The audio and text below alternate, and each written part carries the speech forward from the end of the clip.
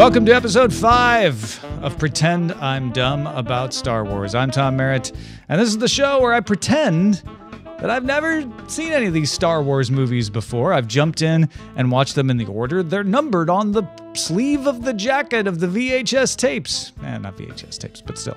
I'm actually watching the most recent digital versions of these movies. So I've watched episodes 1, 2, 3, and 4. And this episode, I'll be talking about episode 5. By the way, what the music you're hearing is the Andrew Allen Trio. Go pick up live from the Cantina Band at andrewallentrio.com. It'll be worth your time and money to do so. So yes, I have seen Star Wars before, lots of times, but I just wanted to approach these movies as if I hadn't and see what the different perspective is on them. So here we go with episode 5, The Empire Strikes Back. We get the scrolly scroll at the beginning. We all know evil Lord Darth Vader is Skywalker's dad.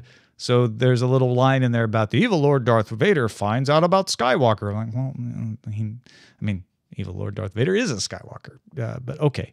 Also, the farm boy Luke now gets to lead the freedom fighters and even gets to choose base locations. So that's cool for him.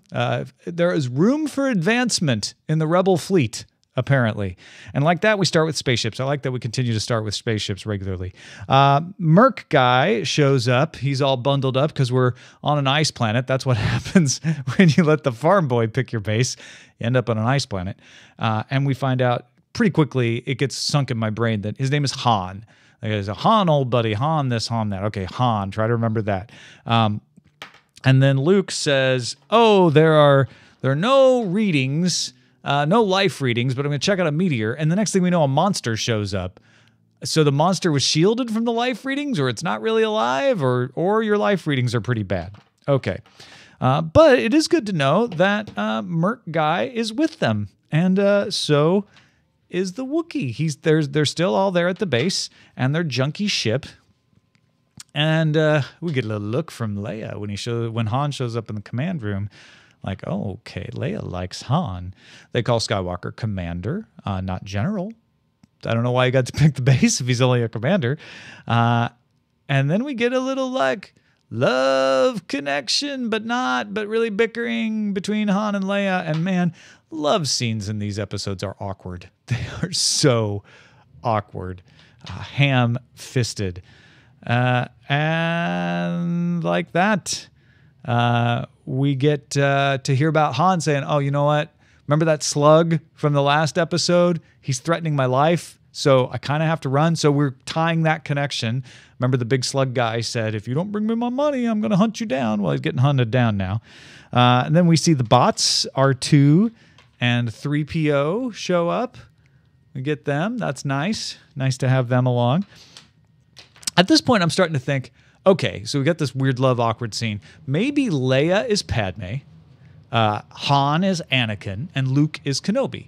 So Luke and Han kind of bicker a little bit, maybe because they're fighting over Luke's sister.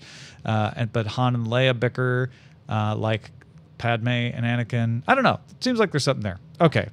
But then Luke doesn't come back because he got hit by a monster. They don't know that, but he hasn't come back. So Han shows he can be a good guy. And he goes out to save Luke again. Spending a lot of time with Anakin's kids here. We're not seeing much of anything else. But back to Luke. Thought the monster at first was eating Luke's leg as he's chewing down. I'm like, oh my gosh, he amputated Luke. But Luke's actually just hanging from the ceiling. It made me think, is the monster the first wildlife we've seen? I mean, I think on Naboo, in episode 1, we saw some wildlife running around on the planet, but that's it. We haven't seen a lot of wildlife otherwise. Then as Luke's hanging from that ceiling, he does the robe guy trick. We've seen Kenobi and Anakin and even Qui-Gon do this all the time, where they're real clumsy. They drop their lightsaber, and then they're just like, oh, I'll just levitate it with my mind back into my hand. And Luke does that. I don't think he got trained to do that. So he's just a natural all of a sudden. And then we're out into a survival movie. These series loves to play with tropes, and now we're doing a survival trope. It's alive, and Han is going to eat Luke to survive. Now, actually, it's not what happened. Han's scanner, though, is gargantuan. How did they not find that monster's life signs if you got scanners like that? Leia then back at the base, looking out, worried about her brother and her boyfriend. We get a little droid prejudice, C-3PO saying something about, not bad for a human being. Back to Luke, and we hear Ghost Kenobi. We actually see Ghost Kenobi. The first time we've seen Ghost Kenobi since he became Ghost Kenobi, and he says something about Yoda. So we get to actually find out what happened to Yoda. We didn't see him last episode. Although Kenobi says, Yoda, the one who trained me. Didn't Qui-Gon train Kenobi? I thought that's what happened. Maybe I got that wrong. Then, of course, Han finds Luke, who escapes from the monster and then is just kind of wandering out in the wilderness. And Han slices open the big animal. This looks really stinky, and Han even says it smells bad. And then the next morning, they get the little mini ships working and go out to find them. Good timing there. They call him Captain Solo, so he's a captain now. And then we're back in the base and more bickering. And they say, no, Han, you can't leave because we won't let anyone leave till the energy shield goes up. Wouldn't it work the other way around? Like, we don't have an energy shield. Let's get everybody out of here. But no energy shield, so you can't leave. And then there's bicker, and Leia lays one on the lips on her brother. Whoa. I mean, okay, it wasn't sensuous or anything. She was just trying to piss off Han. But that, when we as the viewers know their brother and sister, and when you as the maker of the movie know their brother and sister, it was an odd choice. That's all I'm saying. I mean, they don't know, but all right. Then they're looking at this probe thing, and 3PO says, I speak 6 million languages. I don't know that one. It could be Imperial. Well, you're kind of useless then. Then they finally say, oh, it is Imperial. Let's evacuate. But the shield and the...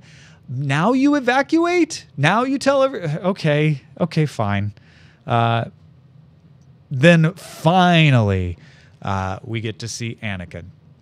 He's on one of the Republic ships, or I guess they're Empire ships now. And he says something about Skywalker being down on the ice planet. So he knows the identity. Does he know that's his Skywalker? I would assume there's not many Skywalkers out there. So he must know that's his son. And then we get a nice little reprise of the hangar scene where Luke kind of chastised Han about leaving, but this time it's kind of a wordless bro goodbye of like, I know that we're good pals, and I'll see you soon. And then it turns out that turning on the energy field actually is what led the Empire to understand that the rebels were on the ice planet. So maybe you shouldn't have turned it on at all and just evacuated. Anakin Vader, shorter temper than ever, is like, oh, you gave it away? Well, you're in trouble now. Leia apparently now does flight briefings. She's many talented. And ion cannons are all you need if you want to get past the biggest ship we've ever seen in this entire 5 episodes. No, just 2 small ships and an ion cannon. Ion cannon will blast that thing. It won't be able to do anything with 1 ion cannon burst. Well, if that was the case, why didn't you even need a shield? And so the Empire responds by saying, ha-ha, what we're going to do is the same thing we did in episode 2 and send down a storm of clone storms troopers and overwhelm your base. Oh, wait, no. What they do is they land 5 or 6 big, slow walking things very far away from the Rebels base. I mean, it's a strategy. So they send out the little 2-seater ships again. I like that they're 2-seater ships because you get the co-pilot, although that doesn't work out very well for Luke's co-pilot. The walking things are just too toppy heavy. Then we're back inside the base, and the junk ship is still not fixed. So, yeah, that's a piece of crap. R2 is being seen loaded into the little tiny space fighter ship that Luke flew in the last episode. So I guess that's foreshadowing that Luke will get out of this. And then the Empire people start going after the main generator of the shield, which is apparently not behind the shield. That is a design flaw. They should have designed that better to have that shield generator be protected either by the shield it's generating or its own shield. We get a very exciting, but in my opinion, somewhat confusing battle. There's some very exciting parts, though, for the most part, especially Luke almost getting stomped by the big elephant walker things. Then we see a dead robot, and I think, is that 3PO? Oh, no, it's not 3PO. Then Han comes in and says, okay, you've got to leave, Leia. You've got to come with me. Everything's blocked off. And Leia's like, okay, give the evacuation code signal. Wasn't that the whole operation that we were doing here? Was the evacuation? You gave the evacuation code signal then? I thought that's what we were doing. Okay, anyway, so taking down the big elephant thing was awesome. Then we hear Imperial troops have entered the base, although the shield's not down yet. So I guess the shield doesn't stop individuals, only big things. And not only Imperial troopers, but Anakin has entered the base. He's about to run into his daughter. He doesn't know it's his daughter. We don't think, anyway. But there's some family drama going on there. 3PO starts, doobie-doobie-doobie-doobie-doo. So we're like, okay, we haven't seen Jar Jar. Well, we saw him in episode 3, but basically didn't do anything since episode 2. So 3PO is obviously now the new Jar Jar for whatever reason. And then the junk ship, everybody gets on board, and the junk ship just starts shooting on its own. It doesn't seem to be anyone in charge of it. It just starts shooting at stormtroopers. And then there's more bicker between Han and Leia. And Anakin just misses his daughter. But we should tell him his boy is outside if he's looking for his son. Luke gets in his ship, takes off. No dogfight off the planet. Just flies away. I feel like the evacuation route should have been that route because Luke didn't have any problems. But then, when the junk ship takes off, they get into a battle. So they went the wrong way. Anyway, Luke is going AWOL. He's going to find Yoda. R2 is kind of trying to stop him. And Luke says, nope, it's going to stay on manual control. I'm not letting you take over. So the junk ship's in a fight. It says it can outmaneuver those tiny small ships, which I don't understand how that works, but okay. It really kind of sucks because it can't go to hyperspace. It's worse than it was last episode. Last episode, it just looked old, but it fought well. This time, it doesn't even work. And they fly into an asteroid belt. And that's a lot of asteroids.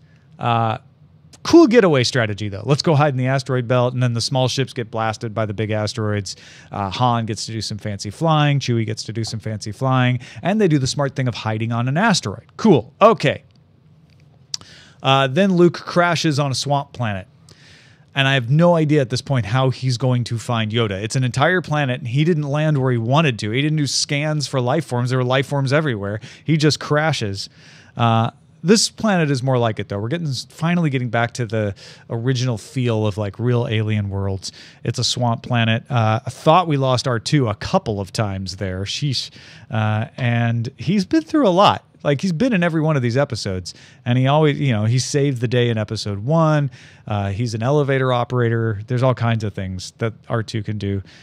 And at this point, Luke seems a little more like Anakin's mom than Anakin. He's just kind of calm but sad, just like she was. On the other hand, we get to see Anakin with his helmet off, and his head is messed up. It is not healed well since he got thrown into the volcano by Kenobi. I'm just saying. Yuck. Back to Han and Leia. Bicker. Love bicker. Creepy bicker. All right. This episode is silly. There's a lot more silliness going on. Like, there's good plot lines, too, but it is the silliest of the 5 episodes so far. Lots of jokey jokes. All right. Then we find Yoda. Yoda's been alone too long. Like, why the act, Yoda? Oh, I'm just a dancing little puppet. Well, Luke doesn't know he's Yoda. He doesn't say he's Yoda, and Luke doesn't know what Yoda looks like. So I'm kind of wondering, like, is he just messing with Luke? Is he trolling Luke? Yoda is just trolling Luke. Does he know who Luke is? Has he forgotten? Did he not know he was coming? Does he recognize him? How does he know? Also, I would think R2 would recognize Yoda at this point. Okay. Back to the bicker love story. if Leia's like her mom, she's going to marry Han by the end of this, because that's how Padme and Anakin started. And then, whoa, we get a little action going on, and Leia doesn't have a Jedi problem. Han's not going to be like, well, the Jedi Council says I shouldn't do this. No, Leia and Han can do whatever. Well, Han for sure can do whatever he feels like. Okay. Anakin Vader says, we're not going to leave this asteroid field without my daughter. And then they say, oh, Palpatine's on the phone. He's like, oh, get us out of this asteroid field because it's interfering with the signal. I mean, walls do interfere with Wi-Fi, so I guess a bunch of asteroids can interfere with Imperial Wi-Fi. Seems a little weird to have to leave the asteroid field to make a call. But okay, finally, we get Palpatine. We haven't seen him the entire last episode. He's a full-on Sidious now. He's like, everybody knows I'm Palpatine and Sidious, so I'm just going to wear the hood. My face is all messed up anyway. Probably should wear a hood. And then he says, oh yeah, that's your son. Skywalker's your son. And Vader says, how is that possible? Now, Anakin knew that the boy's name was Skywalker. Did he think he was cousin Skywalker? Did he think he was Uncle Owen's kid? Like, I don't quite understand why he didn't put two and two together. But then it is true that Palpatine told Anakin, you killed Padme, and by implication, the babies as well. So Anakin's just realizing like, oh yeah, Palpatine totally lied to me about, maybe what else did he lie about? And Anakin starts to say, why don't we convert Luke? And of course, Palpatine, for his own reasons, says, oh yeah, that's a good idea. Because we all know there can only be two. These two know that too.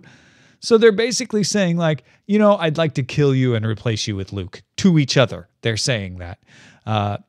So that's a happy family. Luke starts to get more Anakin with Yoda, who's now finally starts to act like Yoda. And Ghost Kenobi shows up. And Yoda says stuff about, you were angry, Kenobi. Kenobi was never really angry. Was he really angry? I don't think he was. Also, Kenobi says something about being taught by Yoda. We never saw Yoda teach him. Then Yoda's kind of threatening when Luke says, no, I really want to do this. And he's like, I'm not afraid. And Yoda's like, oh, you will be. I will make you afraid. Mother. Yeah, it's weird. Okay, back to the asteroid. And there's something outside. So Han and Leia and Chewie go out, and no spacesuits, just breathers. So there must be some pressure in there. And we get the cool alien Minoc rats. They're like flying rats who eat wires. I love that. That's very alien, very cool. Also like the line when they realize they need to leave, when Leia says, I am not a committee. It's not a committee. Good line. And then as we're flying out, we see teeth because they weren't in a cave. They were in a big space snake. Love that. Crazy. All right, back to Swamp Planet, and Luke's training much harder than his dad's. I don't remember Anakin ever having to stand on his head and balance Yoda on his foot. And then you're like, look, is Yoda going to tell him about Anakin? They keep talking about, well, Darth Vader does this, but your dad Anakin did this. So then we're at a cave. We find out it's a cave. I thought it was just a tree root. But it's like dark side on display with lizards, lots of lizards, and also some dark side. And when Luke goes in there, he sees Anakin, and then he beats Anakin really easily, which means it's a dream. But he cuts off Anakin's head, and then the face mask pops off, and it's Luke's face. Take the hint, Luke. Anakin's your dad. Vader's your dad. That's why it's your face, because your face would kind of look like his face, but you don't really know what his face looks like. Okay, then we are back, and I see Rocket Guy. He is being hired by Anakin. It's actually Rocket Guy's son of Rocket Guy at this point, because we know Rocket Guy died in episode 2, but he's all dressed up the same as his dad. He's got the same kind of armor and rocket ship and everything. And the junk ship comes flying out of the asteroid belt straight at the Imperial ship, and then disappears. We have no idea where it went. At first I thought, like, are they really going to crash it in? Is that what they're going to do?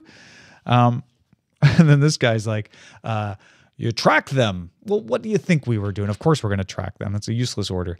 But when junk ship disappears, that guy is dead. Anakin is going to choke him. Okay. Then we get back to Swamp planet. And I thought I saw a Minoc fly through at one point, but I guess it was just another bird. Luke probably should have done something about his ship, but Yoda says, oh, you can get your ship out of there. You probably should have done something before now, but all right, just try it. And Luke says, I can't. And then Yoda has a great line, do or do not. There is no try. Then Luke gives it a shot, and it looks like he's going to be able to do it. I thought he was going to be able to do it. I thought this was going to be the big inspirational learning scene, but he can't. He gives up again. And then Yoda's like, I'll show you. Boom, here's your ship. Bang, on the ground. And Luke says, I don't believe it. And Yoda's like, that's why you fail. Drop the ship nicely on the ground where you can use it later. Okay, so then we see, yep, that guy's dead. Anakin does not like apologies. Still don't know where the junk ship goes until, reveal, it stuck itself to the back of the ship. Apparently no windows on that side. Still very clever, like it just kind of stuck on to the big Imperial spaceship. And then we get justification for me calling it junk ship because they're going to float away with the garbage. And you even hear Leia say, with the rest of the garbage. So they do that. The fleet dumps its garbage. Junk ship starts to float away with the junk. But then we see this ship, which you may recognize from episode 2 because you're quickly revealed that that is Rocket Guy's ship or Son of Rocket Guy's ship. And so everybody knows where junk ship is going. Okay. Back to where Luke, is standing on his head. And while he's standing on his head, Yoda says, oh, you're seeing the future. Your friends are in pain. You could help them, but you can see the future sometime. But if you go, you'll destroy all for which they have fought. Damn. Also, Yoda, if you could see the future, why didn't you stop Anakin? Oh, future's always in motion. Also, I didn't make Anakin stand on his head and float rocks. Finally, then we see Han and Leia, and they're going to go to a cloud city. And you get these cool ships, and you get a really good planet, finally. Very Capital-like when they land. It looks very much like the Capital from the earlier episodes. And then there's Lando, who Han said was a friend, but the ships from Cloud City shoot at them. There's no one there to meet them. He looks really angry, and they had me going. I thought Lando was going to kill them or arrest them or like he was our rocket guy had already gotten to them, but apparently not. They're friends. He's got a guy with robot ears, which is kind of cool. And apparently the junk ship used to be Lando's, and Han won it from him in a game. Lando is also creepy to Leia. Everybody in this episode is real creepy to Leia. And then Lando calls it a hunk of junk. So see, I'm right. It is a junk ship. Then 3PO takes a turn down a corner and gets shot. Now, I'm thinking at this point it's Rocket Guy, although the voice doesn't sound quite right, but that's who would be there hiding for them. So maybe there is something nefarious. Maybe Lando is up to something.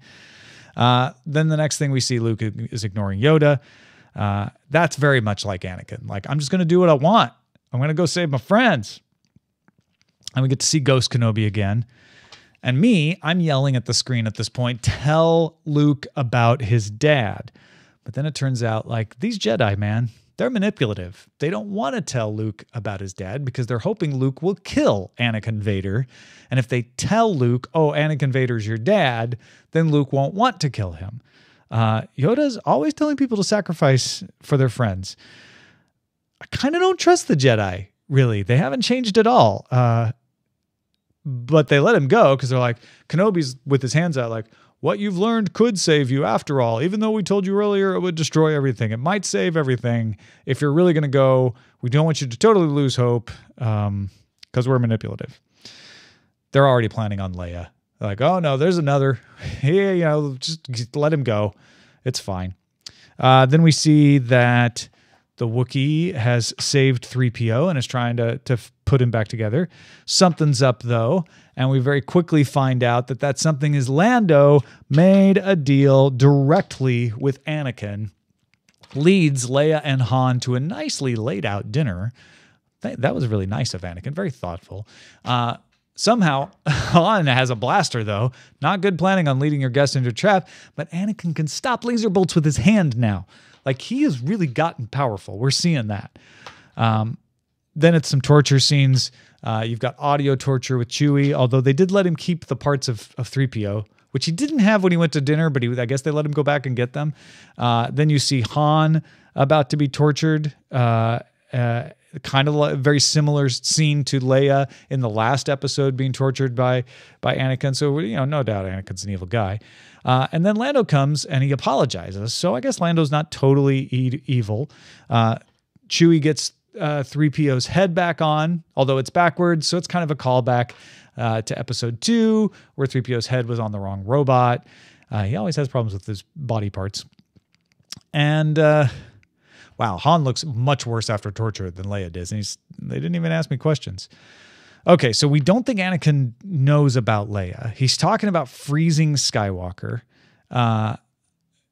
That's you, Anakin. That's what I thought. How did Anakin know Han was a captain? But he says, we will try it out on Captain Slowlo. Also, like, really? At the last minute, you're like, oh, wait, this could kill him. Let's try it out on somebody else first, just to see. That's bad science. That's only a sample of one.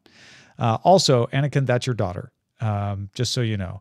Leia looks at him like she's figuring something out at one point. But then, of course, she looks at Han and, like her mom, out of nowhere, tells a man she loves him.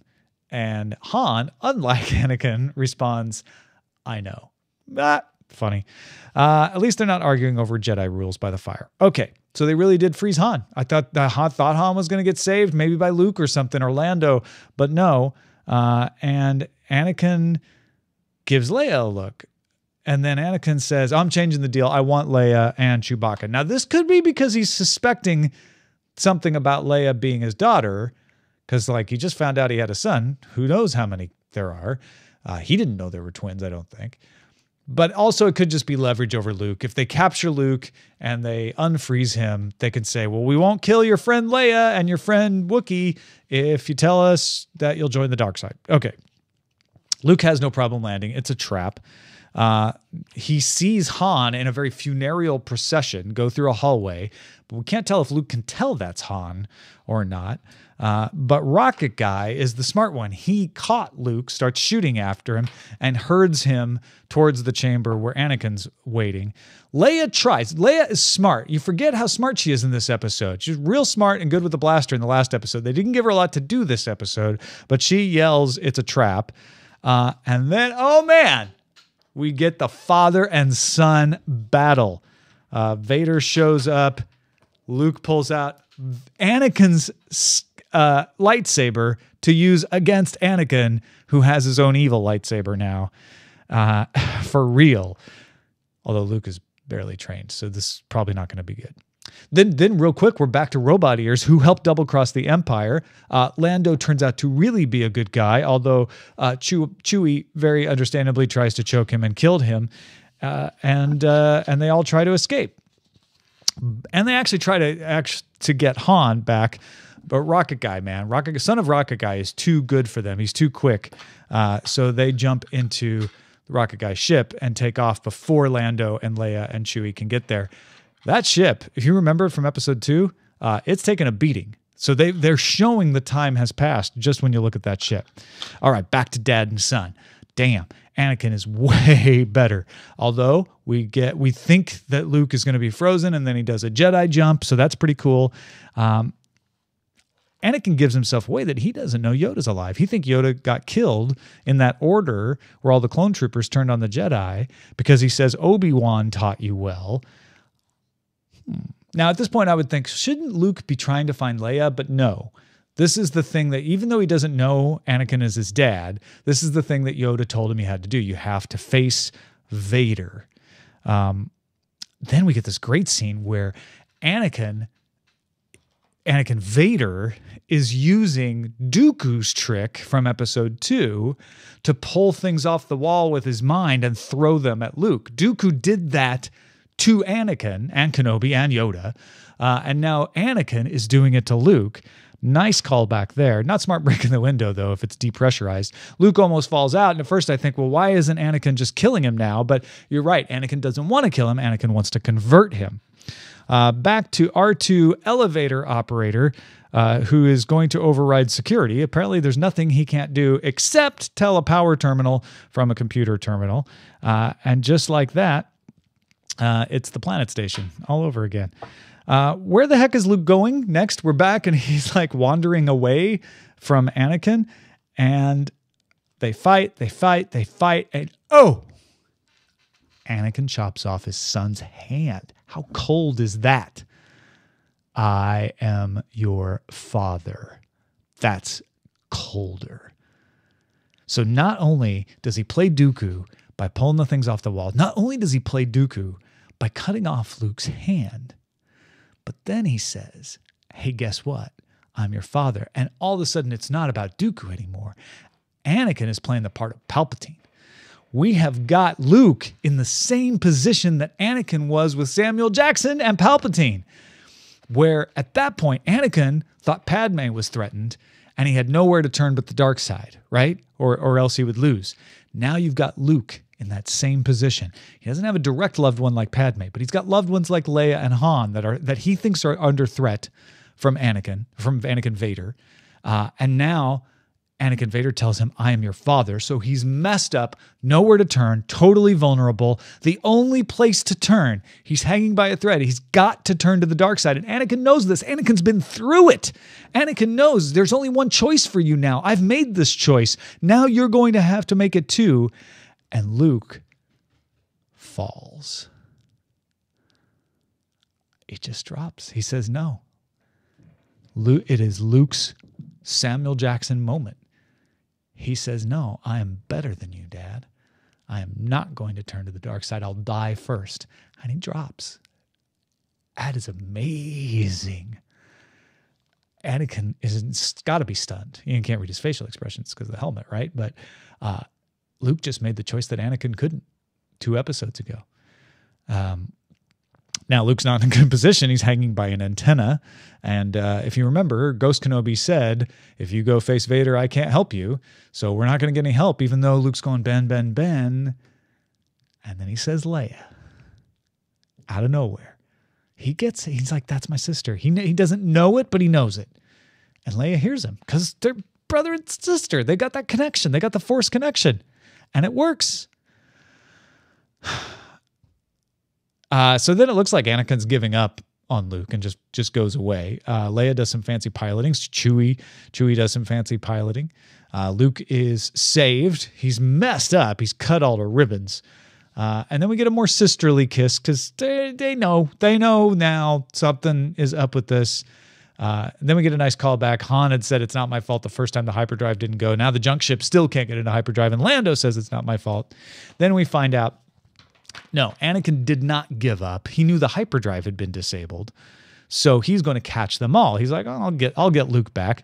I'll figure out. Maybe I won't freeze him. I'll figure out something. And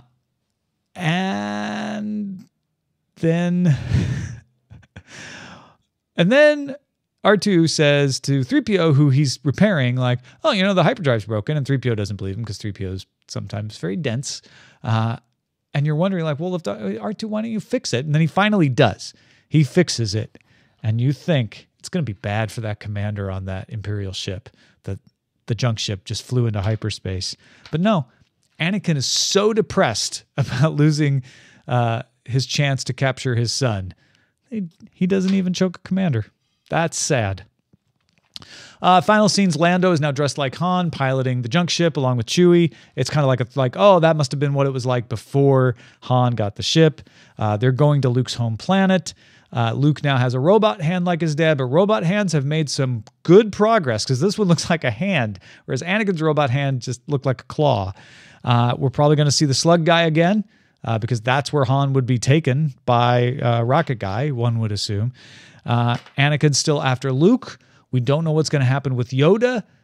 Is Luke going to go back to Yoda? Is it going to give away Yoda's position? Will Palpatine then want to hunt down Yoda to finish off the Jedi? Very little Palpatine in these last 2 episodes, so I'm assuming we're going to see more of him soon. They built him up a lot in the first 3 episodes.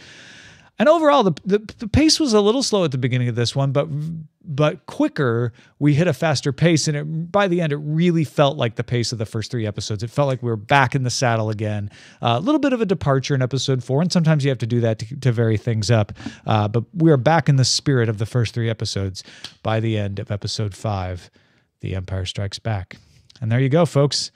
That is me telling you about Empire Strikes Back as if I were dumb about Star Wars. I hope you enjoyed it.